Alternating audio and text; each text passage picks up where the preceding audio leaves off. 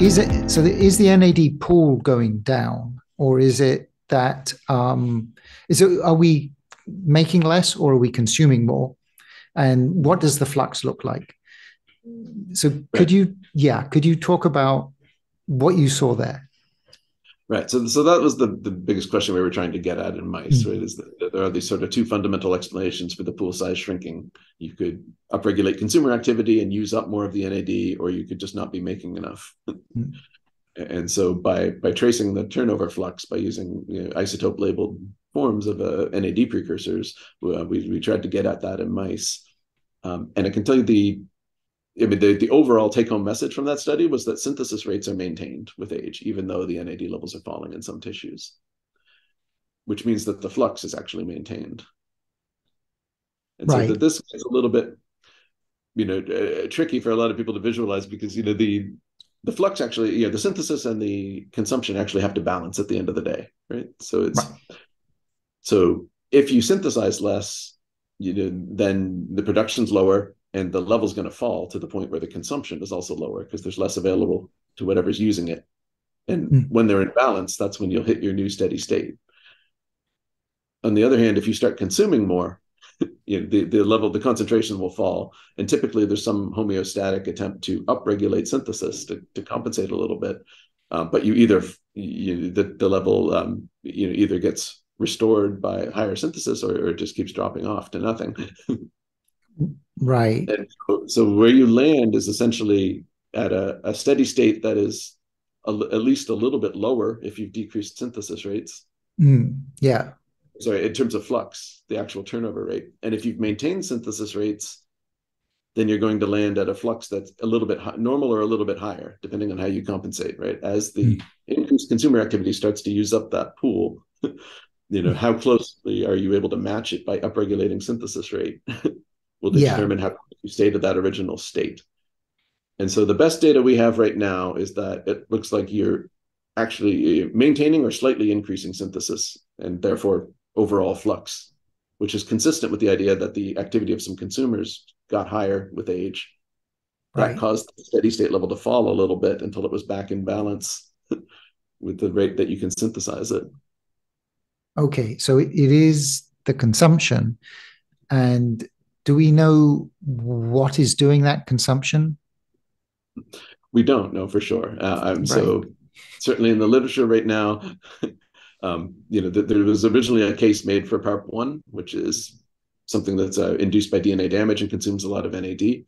And you see increased PARylation, which is the product of PARP1 on proteins in aged tissues. More recently, CD38 has been suggested to be the major culprit. So this is another enzyme that can consume a large amount of NAD quickly, and it's present on immune cells and endothelial cells. And you see that enzyme getting more activated in some situations where you have less NAD, like for instance, the enzyme cells expressing that enzyme accumulate around senescent cells where there's local NAD deficiency, and maybe driving that. Right. Yeah, I was going to ask about that. So CD38, I remember last time you said CD38 has a function, right? So like knocking it out is not good, but it is also present on senescent cells. And, it's like we have too many of them as we get old. So would removing the senescent cells, and so I guess removing the CD38, help raise the NAD levels, do you think? Yeah, I think that's certainly that's taking out a consumer that, at least in that local scenario, Mm, is certainly very important and maybe globally, it's been suggested to be the major consumer globally. Um, and so, you're right. I am concerned that, I wouldn't feel completely comfortable just eliminating CD38 and never thinking twice. But the knockout mice do pretty well. And certainly animals have been treated throughout their lifespan with CD38 inhibitors and done pretty well. So I don't mean to raise a huge alarm that it's a problem to inhibit this enzyme, but at the same right. time, we haven't looked that hard to see if there's a function for it that we're screwing up. Right. Yeah. But I must admit, like in general, I assume the kind of way that I would inhibit it with like apigenin is not going to be like blanket, as in removing it, genetically. So yeah, I would assume that's fairly safe. Yeah, I mean, I think apigenin would, in vivo would only be partially effective and would have a lot of other effects as well. And so I wouldn't, yeah, I wouldn't imagine you could knock CD38 levels down to the point where it would really cause a problem there. Right. You said that synthesis keeps up. Well, it actually keeps up. They're consuming more, and synthesis increases some, so that the overall pool comes down. But you still have so NAMPT. So is NAMPT going up or down? Because NAMPT is the rate limiting. Right. Right. So yes, NAMPT is rate limiting when you're trying to go full speed, and so this has been a large part of the reason that there's been a debate, right? People have seen upregulation of consumers with age, and made the argument that that's probably what drives age-related decrease. People have also seen decreased expression of some of the biosynthetic enzymes, including NAMPT, with age, and including the circulating form of NAMPT, which may be trafficking to the hypothalamus and playing a larger role that way. So that's been the major argument that probably synthesis was decreasing, that a lot of these enzymes were obviously down. What we've seen in general is that there's excess capacity for NAD synthesis, in the basal state. So for instance, if we knock out NAMPT in one copy of NAMPT in the whole mouse, make heterozygous mice, right? They have a marginal, very difficult to measure decrease in NAD levels, because that enzyme is also feedback inhibited by NAD and have excess capacity at baseline to maintain that pool. And so you really have to take out a high fraction of the total NAMPT activity to get NAD to fall appreciably. Now, because there's less NAMPT in the aged animals and less of some of the other biosynthetic enzymes, there's every possibility that they're much less able to compensate. That if you gave them a stress to deplete NAD, then you might suddenly see that their synthesis rate can't adjust the way a young animal could. And so that this is where we're going in the future, really trying to tease this out a little better to say, right, is that essentially the case, that there's excess NAD biosynthesis capacity, and you basically maintain that throughout your lifespan if you don't stress the system too much, but that younger animals could adapt much better. So do we think that 30% decrease in NAD is significant? I mean, it's going to cause a significant problem. I mean, so is raising NAD that important? Right.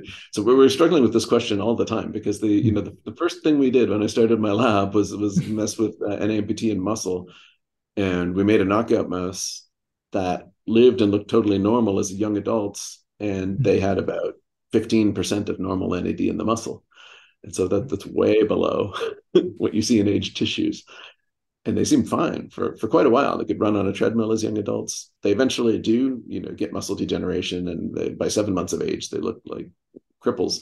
But they can get through a period with NAD way, way below what we would see in normal aging. So that's raised this question that you're raising now. If 30% decrease in aging, is all you see, then how can you tolerate such an enormous decrease in these young animals when you knock out the gene? My hypothesis for this, that we're still trying to test, is that with aging, you may get focal depletions, right? So you may have some fibers that actually have no NAD mixed in with fibers that are fine, and the net overall muscle doesn't work that well because of it.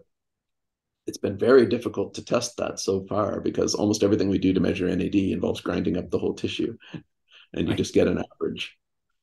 We're trying to do imaging mass spectrometry. So the technology in that area has improved very quickly in recent years. And now we're getting down to the resolution where it's going to be possible to take pictures through a muscle where you look at NAD levels in the individual fibers and just ask this question directly of, are there focal regions of depletion that would be consistent with this idea we have that it takes, 80, 90% depletion of the NAD to cause dysfunction.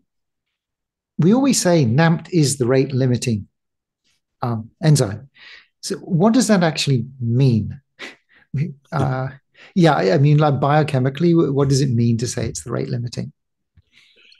Well, we just mean that we hardly ever see a buildup of NMN, the intermediate between NAMPT and NAD.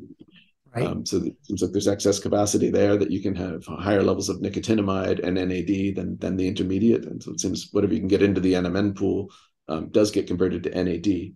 And that's supported by experiments where you add, say, nicotinamide riboside and provide an alternative route to NMN.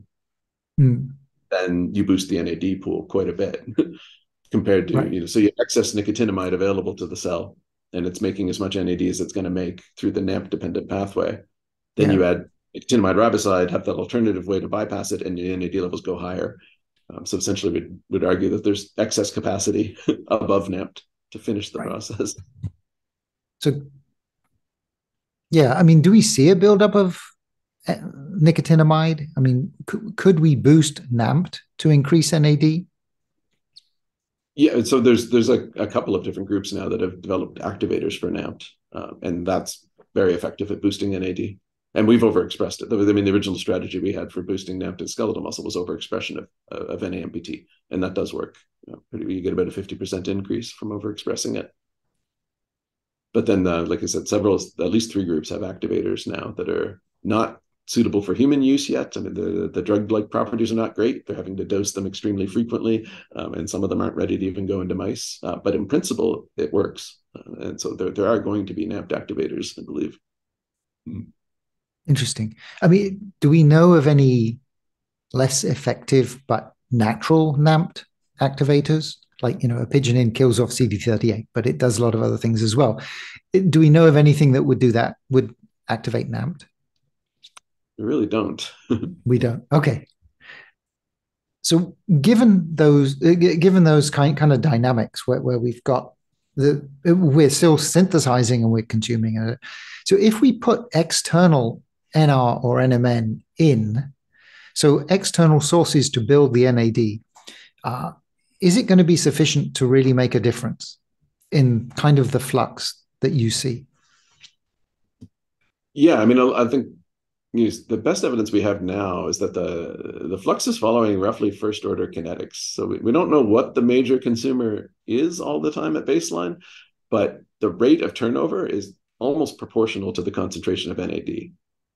So if we can boost the NAD level, well, we definitely are raising overall flux as well. Okay. But you might just be giving more NAD to CD38 to gobble up and yeah, so that's the next level question of which enzyme is getting more of it. I mean, and is one of them or a small number really dominating that signal? We don't know for sure, but for sure we can monitor. We can actually inhibit NAD synthesis and follow the rate of turnover as NAD concentrations reach different levels. And it's really close to first order kinetics. I mean, something is responding directly to the concentration.